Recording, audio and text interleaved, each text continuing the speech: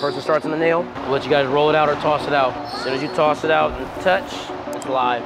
You only have 2 dribbles. Your jabs and shot fakes are gonna be what's gonna help you. That controlled fade is something that's also gonna help you. You get into a situation where you get stuck.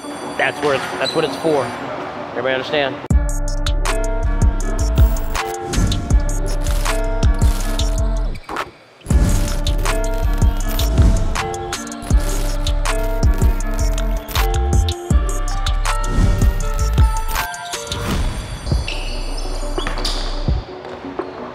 Good.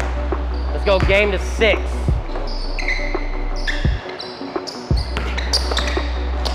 Two.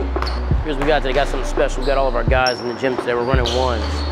When we play ones, though, there's some structure involved. Right now, we're doing a game. Everything's inside the key. No more than 2 dribbles. All these players are pretty much wings or bigs. This is a great way for them to learn how to create something in a tight space. Watch. Same thing. Go left. Yeah, go left. Freeze. Come here, let me show you. Here's how he's guarding you. Come here, let me show you. So you're driving, he's right here. Go left, he's not stopping, he's not here. He's not there, go for it. Take what he's giving you. You're spinning back, making a harder shot. Layup all day. Good, Mel. This game is easy, by the way, once you figure it out.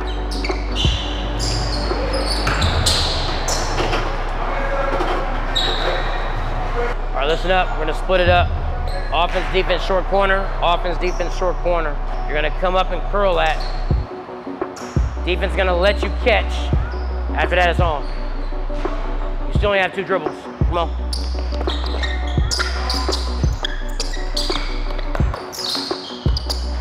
Good, step through. Good.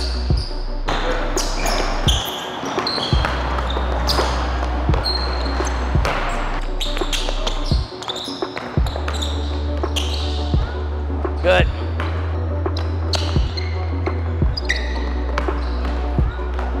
Good, watch that line down there. Good left, good left.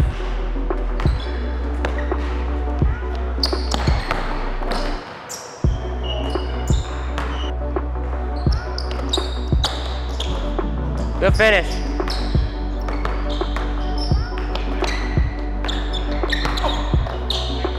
Good move.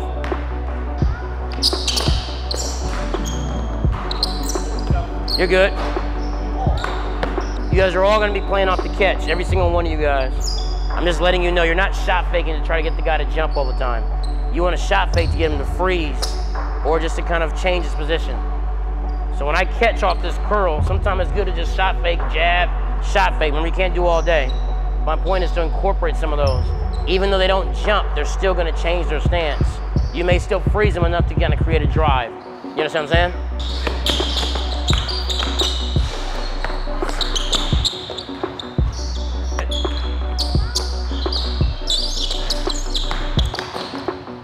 Finish. Lock him up, okay?